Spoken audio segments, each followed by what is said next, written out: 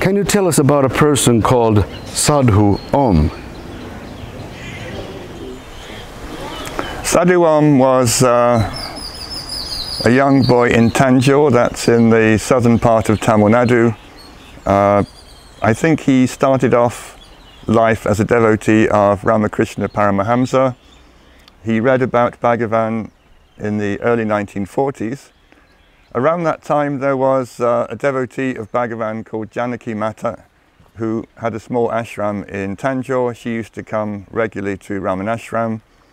Sadhu Om went to see her and learned a little bit more about Bhagavan.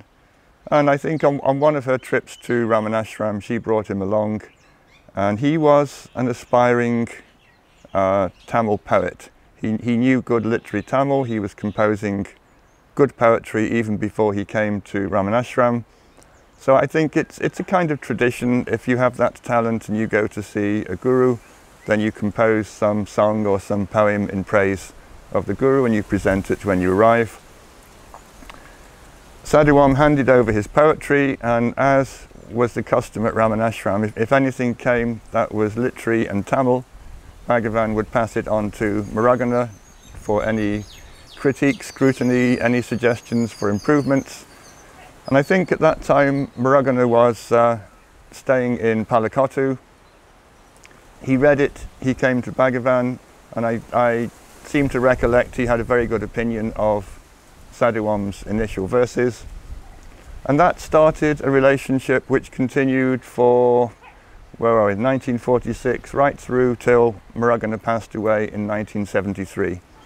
I think they both had a bond with each other. They felt a passion for Bhagavan, a passion for self-inquiry, a passion for Bhagavan's teachings, a passion for literary Tamil in all its forms. Sadhu Om was, how shall we say, a bit more practical than Muruganar. After Bhagavan passed away, he realized that a lot of Muruganar's output might be irretrievably lost simply because he wasn't storing it properly, he had no filing system. He was what we call an inspired poet. Verses would arrive almost ready-made in his head. He sometimes said, I don't even feel as if I'm composing them. I just sit here in a state of absorption with my Guru Bhagavan, and in that state this stuff spontaneously arises in my head, and I get out a pen and I write it down. And occasionally he would even write it on a slate with a piece of chalk, and if the next verse came before someone had come along to copy it down from the slate, he'd just wipe it off with his sleeve and that verse would be gone forever. So there was a random but very fruitful flow of poetry coming out of Muruganar. Sadhu Om looked at this and realized what a treasure trove Muruganar had in his room, which at that time was being neglected, sounds too strong. It just wasn't being given its proper respect. So Sadhu Om took it on himself to collate all these random bits of scraps of paper, make fair copies of everything, put some sort of order into this vast output that Muruganar had amassed in his room. So when we're talking numbers, I think probably over 20,000 verses were composed by Muruganar even after Bhagavan passed away. So probably Muruganar was writing these things down as fast as Sadhu Om could copy them. In, I think, the late 1970s, Sadhu Om decided that all of Muruganar's unpublished poems had to be brought out in a kind of anthology, organized, slightly edited by topic.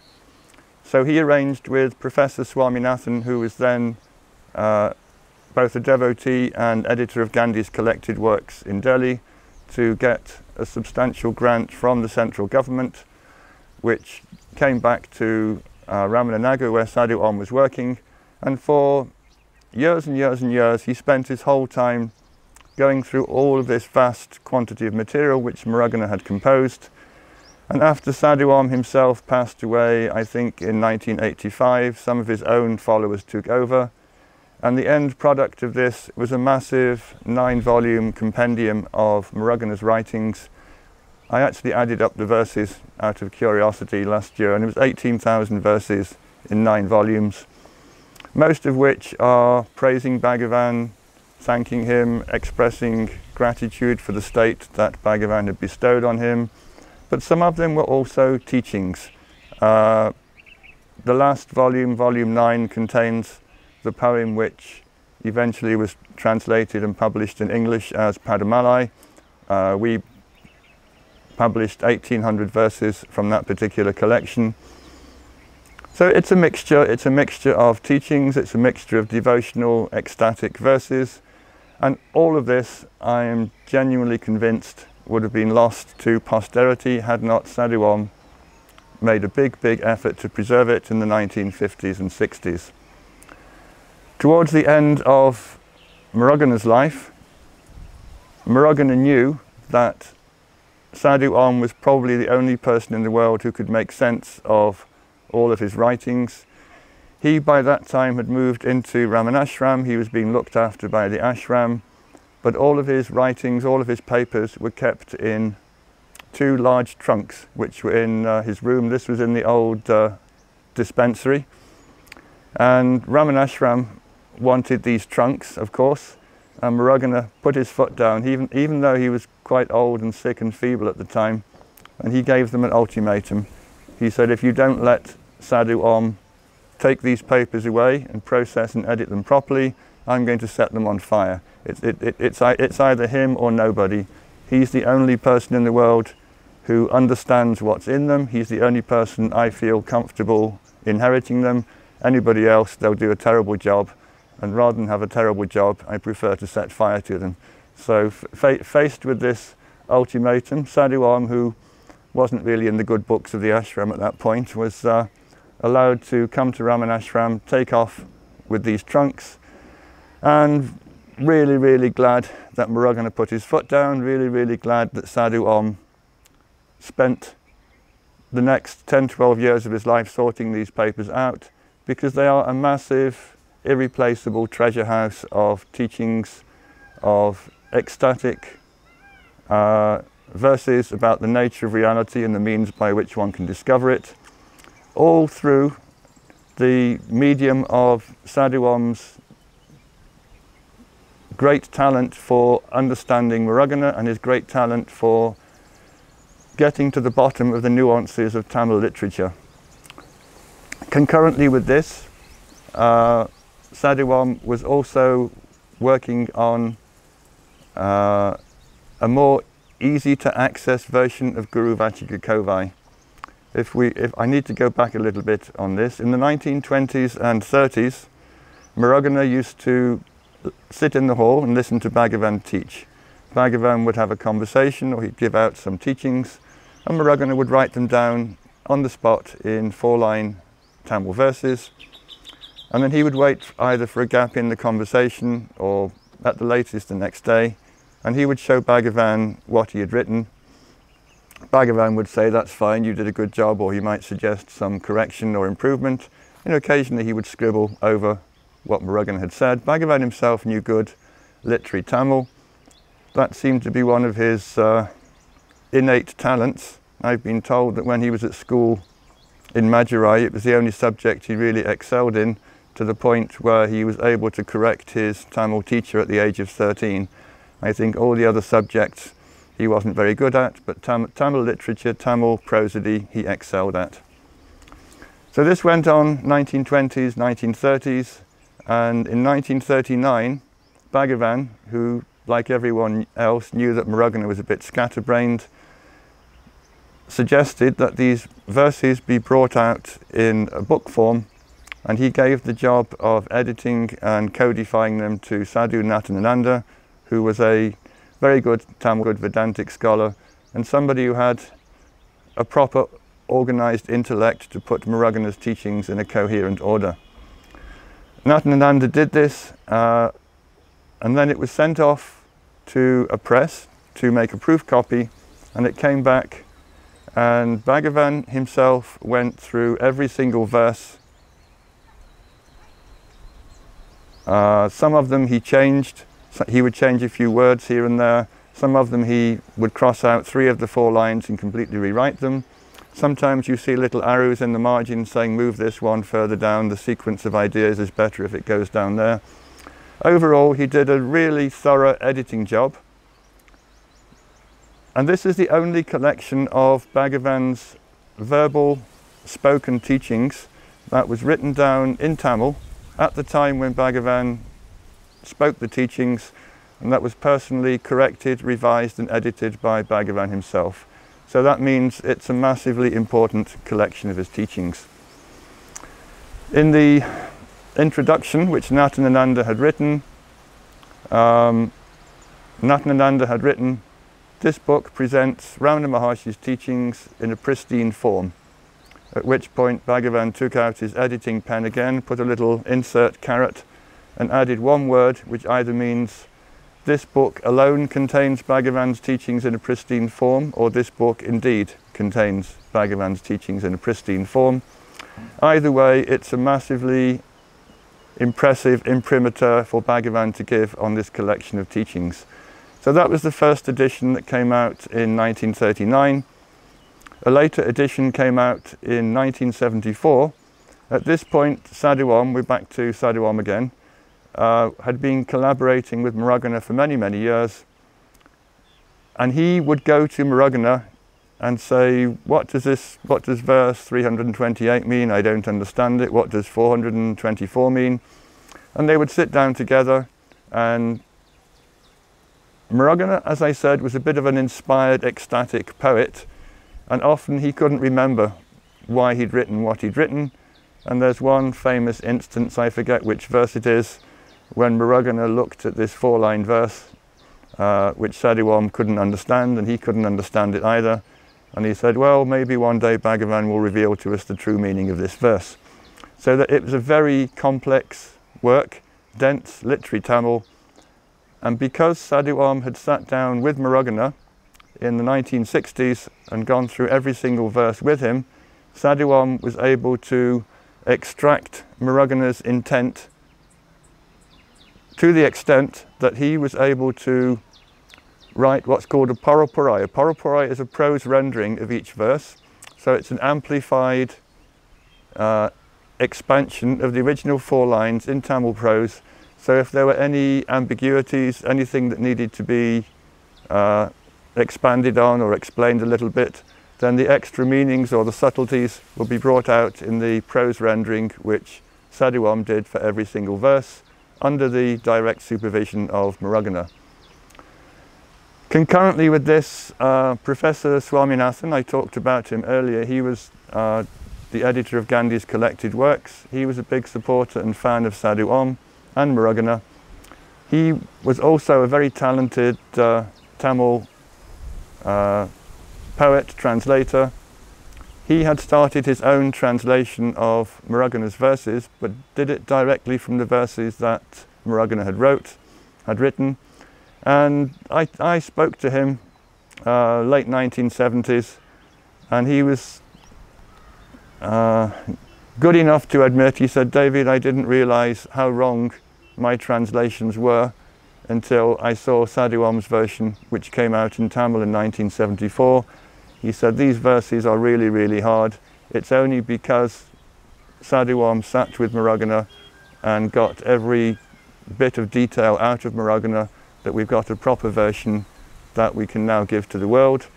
And he was a little bit embarrassed because at that point he'd already translated half the work, and it was being serialized in the mountain path, and he realized that a good chunk of what he'd done wasn't correct because he didn't have the advantage of the one-on-one lessons that Sadhu Om had with Muruganar in the 1960s. So this is, for me, a massive plus point if you want to put in the column of Sadhu Om Punyas. He actually got to sit down with Muruganar, go through every single line of Guru Vachika Kovai, come up with a prose rendering of every single verse, and when the Tamil edition of the book came out, it contained the original verses. It was edited by Sadhu Om. It came out with Sadhu Om's own expanded prose renderings, and occasionally supplementary comments by Sadhu Om, which he'd picked up in his conversations with Muruganar. So again, a massive piece of scholarship brought about simply because Sadhu Om had such an immense reverence for Muruganar as a devotee of Bhagavan, and an immense reverence for the state of the self that he knew Muruganar to be in, and the state of the self which was spontaneously exhibiting itself in the poetry that Muruganar wrote. Sadhu Om lived on here till about 1985. He used to go pradakshina every week with a small group of people who worked with him and looked after him. If you go onto YouTube and type in Sadhu Om pradakshina, you can see some really grainy, old, blobby footage that goes on for about, I think, an hour and a half at least. Sadhu Om is walking around the hill. You can listen to him singing some of his songs in praise of Bhagavan. I don't think there's any record of him speaking on camera, but there's some very nice songs which he composed and sang. There's this YouTube film of him walking around the hill. And interestingly, it also contains some nice footage of Sadhu Natanananda, who lived in Ramananagar at the time, and contained quite a bit of footage of Tinnai Swami, who had a small house in Sadhu Om's compound. Now, Tinnai Swami, Tinnai means the bench outside your front door in Tamil. All Tamil houses have a Tinnai out front, and the idea is this is from an era when caste restrictions were far more fiercely enforced, that if somebody came to your door who you felt wasn't allowed in your house for various reasons, then you did your business on the Tinnai outside. So Tinnai Swami got his name by sitting on a bench outside a house in Ramananagar, and he is one of the extraordinary beings who came to Bhagavan and got it very quickly in a very unusual way. He was a science professor in Chennai. I think he was a physics professor, and he used to come at weekends. He had a family in Chennai, and as was the custom in those days, on Sunday afternoon all the people who had to go back to work in Chennai the next morning would come to Bhagavan and say, "May I take leave?" You didn't tell Bhagavan you were going, you just gave out this formula, "May I take leave?" and Bhagavan would nod or wave you off, and that was it. You'd go away and come back the next weekend. When Tinnai Swami turned up that Sunday afternoon, having presumably got a lecturing job the next morning in Chennai, he said, "May I take leave?" And Bhagavan just looked at him and said, "Iru, I-R-U." Iru is the Tamil imperative of both the verb to be and the verb to stay. So in those three letters, in those two syllables, he was saying stay and be. So the stay component meant he couldn't go, he had to stay. The be was a direct command to his consciousness, his self, to be the self. And in that moment, Tinnai Swami actually got the experience that Bhagavan had commanded him to have. He got the state of self, he got the state of being, which Bhagavan said in the word Iru, and he also got the subsidiary implication that he wasn't supposed to go back to Chennai, he had to stay in the state of the self spiritually and in the vicinity of Ramanashram spatially. So he went back to his room in Ramananagar and amazingly never went back to Chennai again in his life. He stayed near Ramanashram, and in the 1950s he was looked after by Sadhu Om and the small community that had grown up around him. So Sadhu Om ended up with a small compound that contained people who worked with him on Muruganar's Tamil works. It contained a family that looked after everybody, did the cooking, and it also contained Tinnai Swami in a little house at the front of the compound. So if you look at this old blobby YouTube footage of Sadhu Om, take note of Tinnai Swami. He's one of the unheralded figures in the Ramana world. He's someone who actually got it by simply being told be. stay by Ramana Maharshi in the 1940s. He went into a kind of trance after that. It was almost impossible to speak to him most of the time. He'd be in this rather otherworldly samadhi state. Occasionally he'd get up and go for walks, but not many people ever managed to have a proper conversation with him. He was just completely paralyzed for the rest of his life by this one great powerful word from his guru Ramana Maharshi.